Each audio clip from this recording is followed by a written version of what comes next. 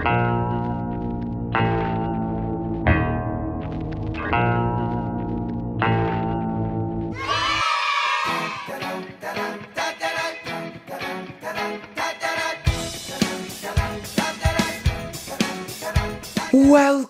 And on today's show, I get to talk about the best Casio watches, all under £100. But first,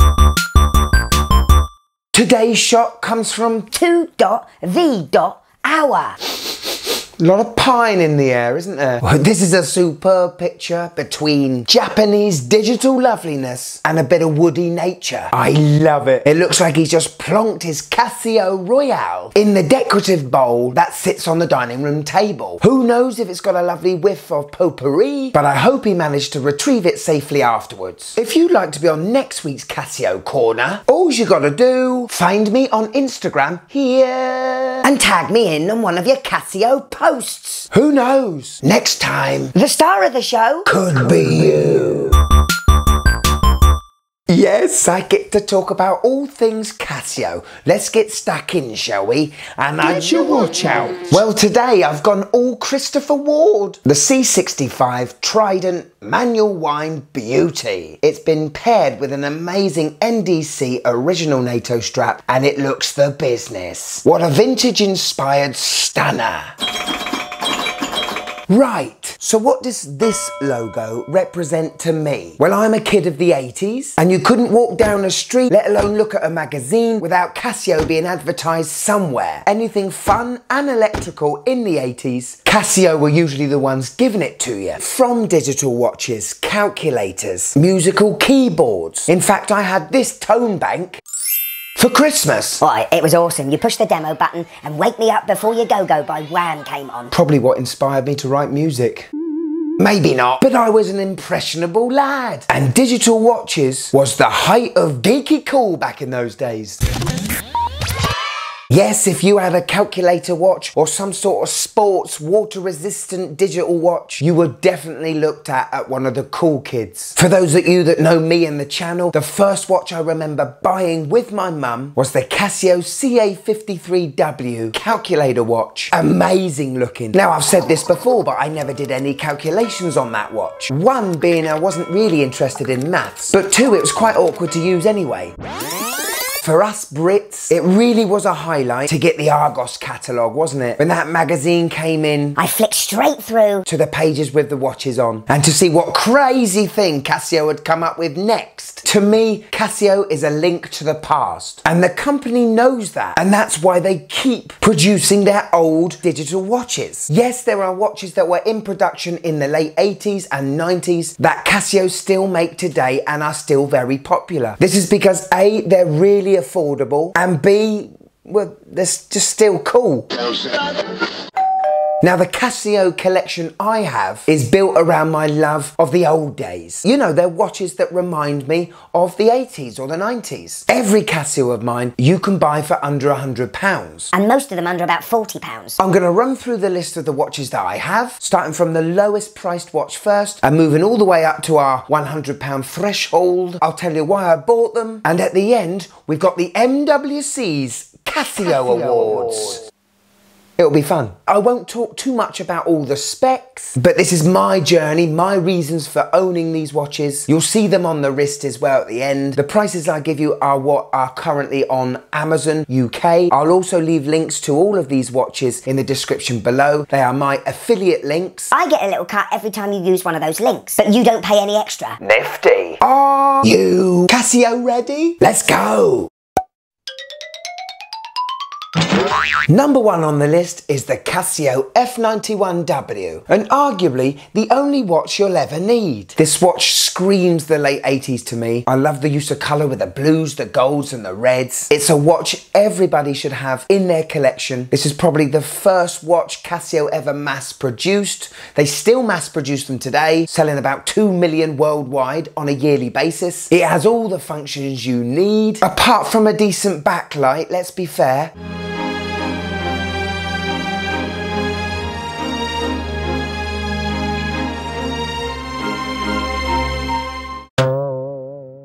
But that's the beauty of this watch. Casio haven't changed it at all. And for just under £10, where can you buy a cheaper icon? Super! Now the second watch on the list is not digital, and it's a watch I discovered not too long ago. The MRW-200H. Look at its tactical beautiness. Yes, this is a 3-hand quartz watch with a day and date complication. It has a rotating bezel, but just friction based. No screw down crown, but the watch has a water resistance for up to 100 meters. All that for £14.99. I think that's a cracking deal. You can get so many different colors, and for £14.99, you can't go wrong. Next up, the A168. So this is our first look at a stainless steel bracelet, and I really do love a Casio bracelet. Very easy to adjust, and it's very comfortable on the wrist. For those of you that like the F91, but laugh at its light, the A168 is proud of its luminescence. I mean, it tells you about 14 times on the front of the face. More of a modern luminescence to it. The case is definitely a little bit beefier in thickness and in diameter. I don't tend to get a lot of 80s vibes or design with this watch. More early 90s to mid 90s, but it wears amazing on wrist. And for £22.50? It's a bargain.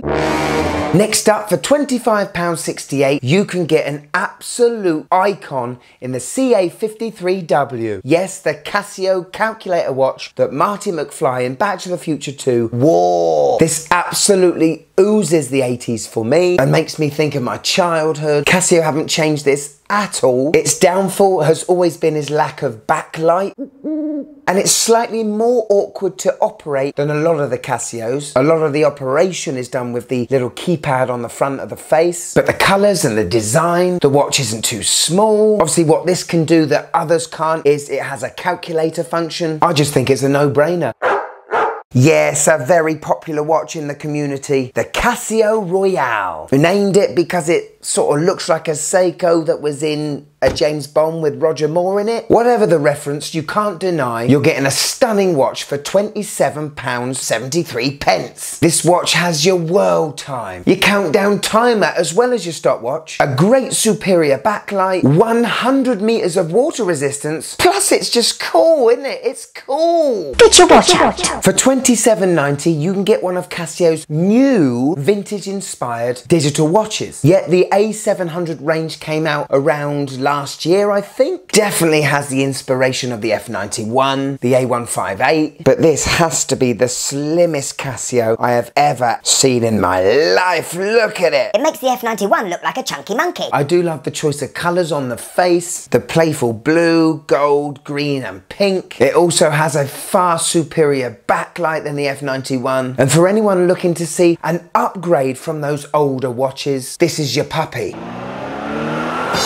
Next up is a watch with a face that only your mother and Auntie Betty would love. Yes, the DW290. This watch was going for crazy money 6 months ago, but I found it on Amazon for £29.47, and I think it's a friggin' steal. Look at it, look at it. Isn't it beautiful? Yes, you don't see that design every day. It's big, it's bold, it's downright ugly, but I love it. The red frame around the screen reminds me of the first G-Shock back in 1983. I love the green printing on the case. This thing isn't a G-Shock, but it's sure built like one. It also has the G-Shock 200 meters water resistance, and it's just so unusual. Kudos to you crazy Casio cats. Next up is the bling blinger of the fleet, the A159. Yes, this is like the blingy auntie of the F91W. If you were to look at them pretty quickly, you'd think they were the same watch, but the face is definitely different design. It's that resin case, painted gold, and a really comfortable goldy stainless steel bracelet. What I also love about this watch is the actual LCD screen is a little bit green to match the overall look of the watch, which I think is a nice touch. This one's Kurt's favourite. And it's just class. Hello. From the glamorous auntie comes the suave uncle of the F91W. Yes, the silver case and stainless steel bracelet version of the iconic £10 beauty. Although it does use the same colours as the 59 and F91, there are still minute changes to the design, but there's no stopping it from looking like it's resin papa. All the same functions, and it's extremely comfortable to wear. Okay, so you like the idea of the Casio Royale, but it's a little bit too big for the wrist. Plus, it's just not retro enough. Well, sirs, madams, say hello to the A5D0WE, the precursor to the Casio Royale. This is a cool watch, isn't it? Big screen on it, nice compact case, very clear dial, not a brilliant backlight, but what do you want for £33.12? Next up is a watch I bought purely for the look, the DB-380. It's a retro data bank, which means you could add addresses and phone numbers into this watch. But that satinized silver finish to that plastic case and the amazing 80s looking bracelet just made me want to get it. It's a great size for my wrist. Backlight comes out of the same workshop as the F91W, which is disappointing, but I love it. That color blue and the gold reminds me of Commander Worf playing around on his computer panel on the Starship Enterprise. Now, for some reason, this watch has ridiculously gone up in price. I paid around £30 for this. On Amazon, it's $64.99. It is quite a unique looking watch, I must say. You don't see many people review these, or wear them for that matter, but it looks great in the collection. The next Casio is a G-Shock with fashion on the brain. Yes, the GA2100 range, known as the Casiokes, have a great mix between toughness and rather snazzy looks. Yes, I don't have many Annie Digi watches, so I was quite chuffed to pick one of these up. When they came out a couple of years ago, they were very hard to get. It's pretty big on wrist, but let's face it, most G-Shocks are. I like my camo version. I must say the lume on it's pretty poor. You only have lume on the handset, and the backlight only lights up the small screen that you can't really read. Having said that, it's a great durable watch, 200 meters of water resistance, all that G-Shock toughness. You can buy the black version with the white indices for £74. This camo version is around £80. I do think they're worth it. Go check out my review for a more in-depth review. Yeah. So you know my fondness for calculator watches. The next watch is a watch I didn't own as a kid, but I do remember seeing in the early 90s, the DBC600.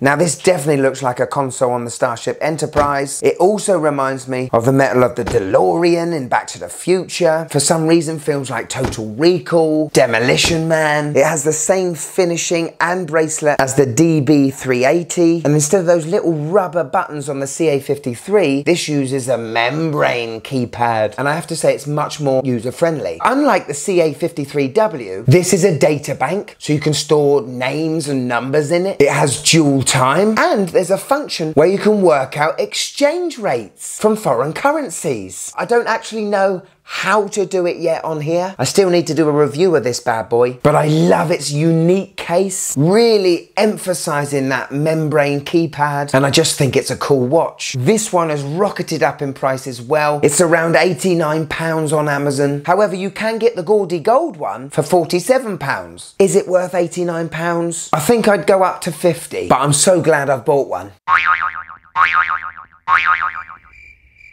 The final entry on the best watches under £100 is the most expensive, but I also think it's the best bang for buck you could get, and that is the G-Shock 5610. Yep, wasn't into G-Shocks as a kid. I just thought they were too clunky, too bulky, too big. This one changed my mind on them. You've got the original case from 1983. It's got that same red frame around as the original, which I love. You've got your 200 meters water resistance. This watch is also solar powered, so you don't need to worry about changing a battery every 2-3 years. This watch has multi-band 6, which means it takes a reading up into the sky from a pylon somewhere, broadcasting accurate time and sending it straight to the watch. Now, you can buy the base model of the 5600, so this looking watch without the solar powered and without the multi-band 6 for just under £50. But for £40 more, you get what I think is probably the best watch Casio do under £100. Take two.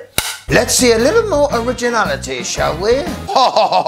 Lovely. Okay, one more watch to show you in my Casio collection. It doesn't make the list today because it's a vintage Casio. Yeah, a watch I used to own when I was a kid. Bought one on eBay and I'm loving it. It's the TS100 World Time and Thermometer. Yes, got a very good deal on this. I'm really surprised they don't make this anymore because it's not a small watch and the blues and the reds still work so well together. I paid £46 on eBay for this watch, but if Casio started remaking these ones, I'd snap one up in a heartbeat. So there you have it, ladies and gentlemen. There's something for everyone in that list, isn't there? You got your resin bands, you got your bracelets, you got your big watches, Your small watches, your good backlights, your shit backlights. The thing is with Casio, they're a little bit like Pringles. Once you pop, you can't stop. Yes, there's nothing better than receiving a brand new Casio box in the post. Just makes you turn into a little kid again. Right, I think it's time for the MWC Casio Awards. I think I need to dress up for this. We are, lovely stuff. So not only was I going to show you my collection, I thought it'd be quite fun to give you a few categories of which watch does what the best. Okay, so the first category is most legible. Which watch can I read the time at the easiest? Well, obviously, it's probably with the watch that has the biggest face, and that would be the Casio Royale or the referee timer. The screen on those babies are very clear, and the numerals are really bold. Now, the least legible has to be the bling blinger. Yet you really do have to look straight flat on at this to get a good view, but tilt it up and down, it's not so good. But what you lose in your legibility, you gain in your sophistication. Next category, best bang for buck. So top spec for the money you pay. Well, the first award has to go to the MRW 200H. I mean, for $14.99, three-hander, day and date complication, and 100 meters water resistance, plus a cool looking design, that's gotta be bang for your buck. The other one has to be, for me,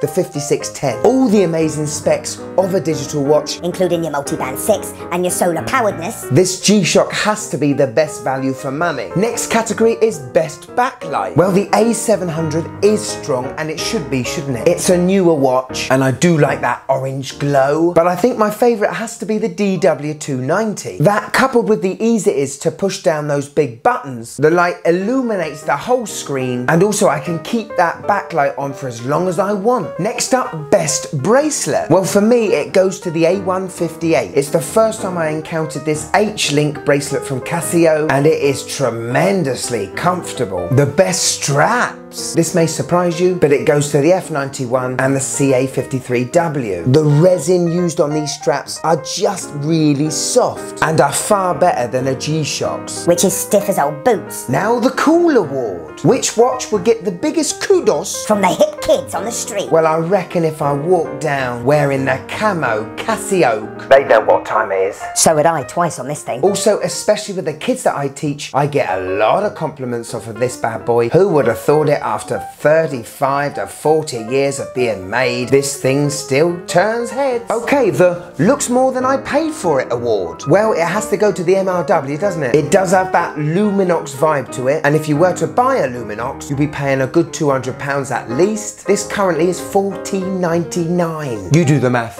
And now it's the Best to Operate award. Has to go to the DW290. Look at the size of these pushers. Look at that. And the worst has to be the 5610. Yes, I know that the buttons are recessed into that big shroud for extra protection, but it really is annoying pressing the damn buttons. Not enjoyable. And finally, we come to the last award. My favourite all-time Casio. What a prestigious award this is. I want to say this was a hard decision, but honestly, it really wasn't. It's got everything I love about 80s Casio. Plus, I can type boobs on it. It really is my favourite Casio, even though it doesn't have a backlight on it. But there you go. In the coming months, I do plan on getting a couple more. Once you pop, for example, I want to get the AQ-230A. It's an Annie Digi beauty straight out the 80s. I also want to get my hands on the EVF110D. Do it all, sports, daily, date complication, awesome handset, 100 meters of water resistance, looks like a solid bracelet. That will also be on my list. One other one, definitely, just out of curiosity, the Casio fishing timer. Got myself a marlin. Yes, the watch that tells you the best time to do some fishing. Yeah, really. I'll be getting one of them in too. If there are any other Casios under the £100 mark that you think I should add to my collection, stick it in the comments below. From me, the Mad Watch Collector, I'll see you in a tick, tick, tick, a tick.